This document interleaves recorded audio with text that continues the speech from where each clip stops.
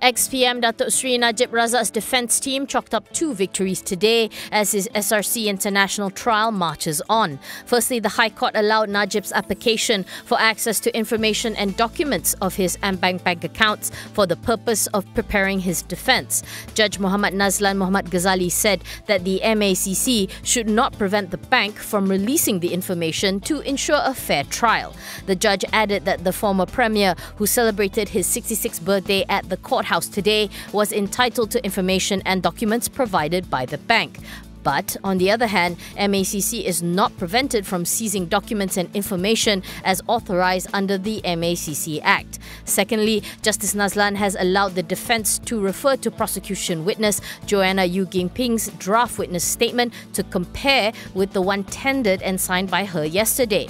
The defence team intends to scrutinise the inconsistencies between the two statements. Yu revealed at trial today that she was instructed to quit the bank in 2015. She was the AmBank Relationship Liaison Manager for Najib's accounts and was said to have had contact with fugitive Low Tech Joe.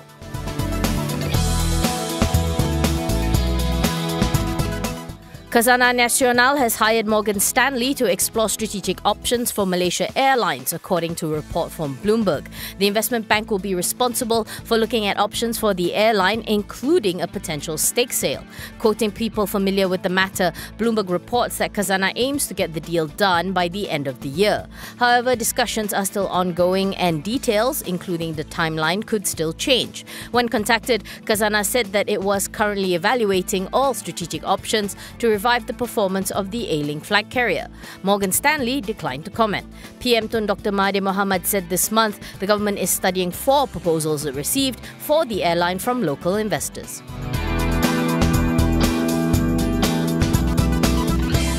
PM Tun Dr. Mahathir Mohamad says the government will speed up the process of enacting a new Consumer Credit Act to protect consumers and encourage a healthy credit market.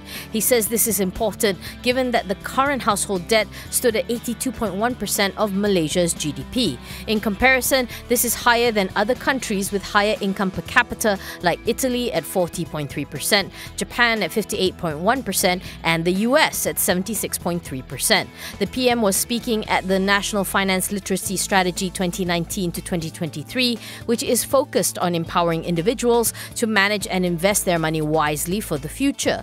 Mahathir explains that although the risk of household debt on domestic finance is under control, there are signs of difficulty in repaying loans, especially among those earning less than 5,000 ringgit monthly and living in urban areas. Hence, the importance of increasing financial literacy among the general public and the formation of the new Consumer Credit Law will strengthen the protection framework for credit consumers.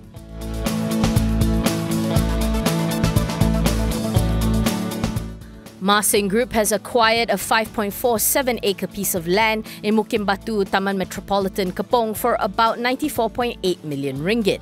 The land is earmarked for development comprising service departments with an estimated GDV of 705 million ringgit, known as M-Luna.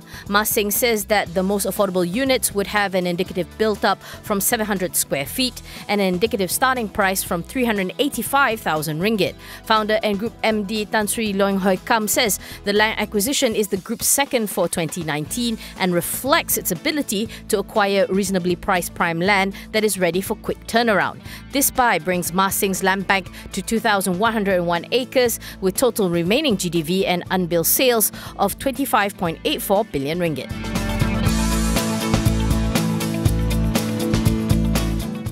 ARB's wholly owned subsidiary Arbiot has entered into a memorandum of agreement with 2 China companies, Hangzhou Mayam IoT Tech and Shrifa IoT Tech, for the provision of water supply related technology with a combined project value of around 800 million ringgit. For the MOA with Hangzhou, Arbiot will deploy smart water meters in Malaysia to collect and analyze real-time water consumption data. The project is valued at 200 million ringgit and Hangzhou will supply the necessary funding.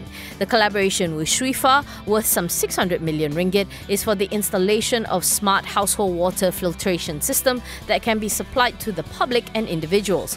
ARB CEO Datuk Larry Liew Kok Leong says that the company will leverage on Hangzhou's technological know-how to help Malaysia's water companies to better manage water resources. As for the Shuifa MOA, ARB is targeting to install the system in 300,000 residential units.